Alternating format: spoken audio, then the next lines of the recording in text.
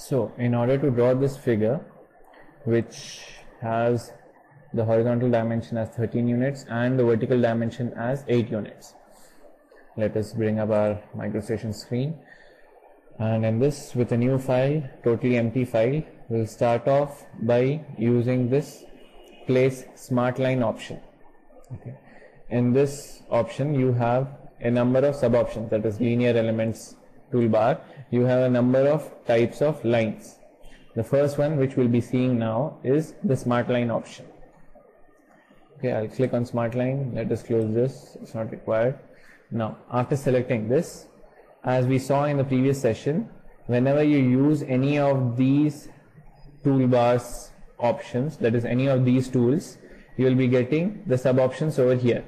If you come out of the command, then you will be getting the element selection. This element selection toolbar and this acute draw, these two floating toolbars, you can turn them on or off from here. Okay. Using your primary tools toolbar, you have these two options over here.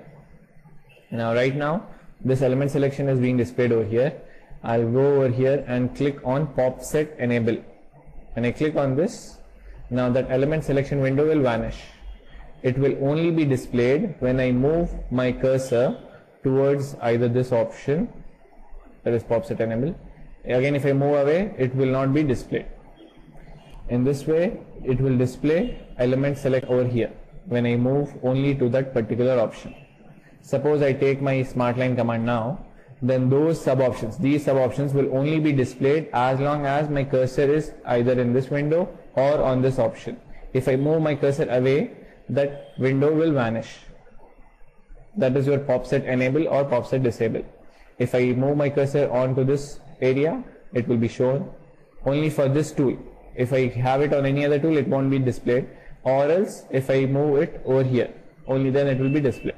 This is your pop set enable for element selection option.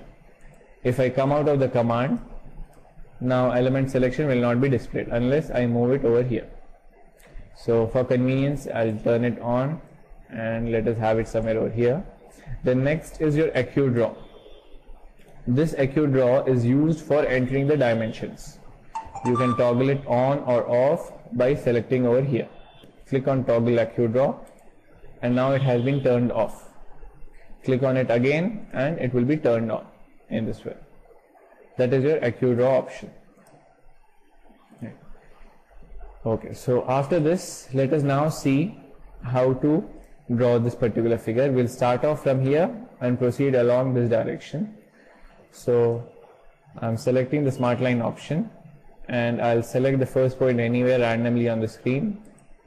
After selecting the first point, I need to specify a distance of 13 units in the horizontal direction. You can see over here, horizontal is X, that is the red colored direction. Over here you have this option.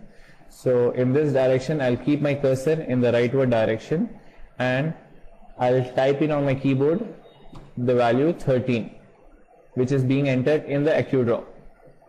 Okay. After I type in 13, hit enter and then click left mouse button. Now you have drawn the line 13 units. Right now it's not being shown clearly because you're too far from the line. That is, you need to zoom in towards that line. I'll go over here, click on fit view, and now this is the line which we saw. Okay, so this line is now 13 units long. Let us zoom out a little. I'm panning it over here in this way.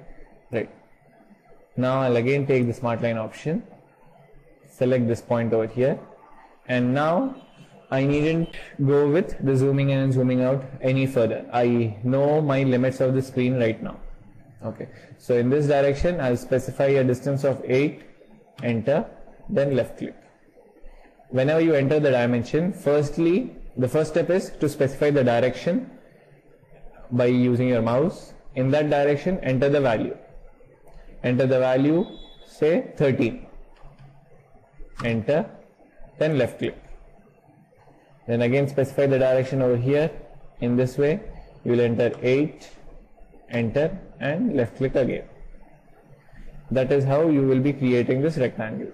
Now it is 13 units in the horizontal direction and 8 units in the vertical direction. Hold down your shift key in order to pan it, moving it away. Now again let us go for this figure over here which we have of the alphabet H. We can start off using the smart line, select it over here. In this direction I will have to move a distance of 9. So in this direction I am typing in 9, enter and left click. Then in this direction horizontally we need to move a distance of from here to here, that is 13 minus 5, which is 8 by 2, that is 4 over here this side and 4 over here this side.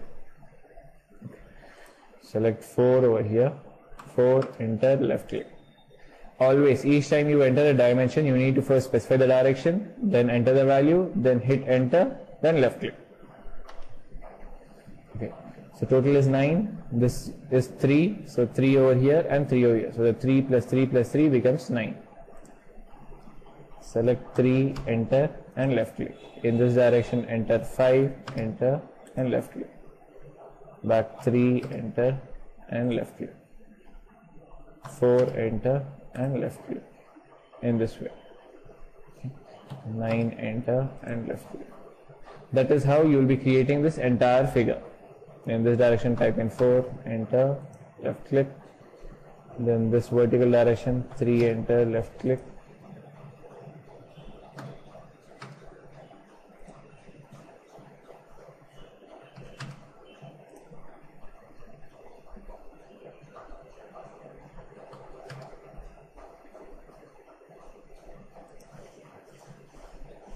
After you have done it, right click to come out of the command, that is to accept the given figure. Right. This is how you can create this particular drawing. After this, suppose if you have any inclined lines. Okay. Like for example in this figure you have these inclined lines. We'll see how to create these inclined lines. But before that, in order to delete the already existing lines, you can go with two methods which we have seen. Click on element selection, click on them and hit your delete button, or press on this, that is delete element option, and click on delete element. But right now if I go with fit view, you have two figures. You can select element delete, click on this, click on this, click on this, and this is how you have deleted this figure. Okay. The other option is go with undo and click over here in this space over here, click on this and click on select all option. Go with select all and the entire figure will get selected. All the objects that are present in your drawing will get selected. Then hit your delete button. All the objects get deleted. Okay. Right, so that is how you will be creating that particular figure and deleting it. Now let us go with this figure. This figure over here which we have has to move in 13 units direction, that is, this is 13 which is being followed over here as well. This is 13 units. This distance horizontally is 3 and vertically also it will be 3 from here to here. Because totally it is 6, half of it at the midpoint is 3 units. Okay, this distance is given as 7, so we have all the dimensions. Now in order to create this figure, we will be using inclined lines, right? Using the same command we will be doing it, but in the next session. I'll stop the session over here.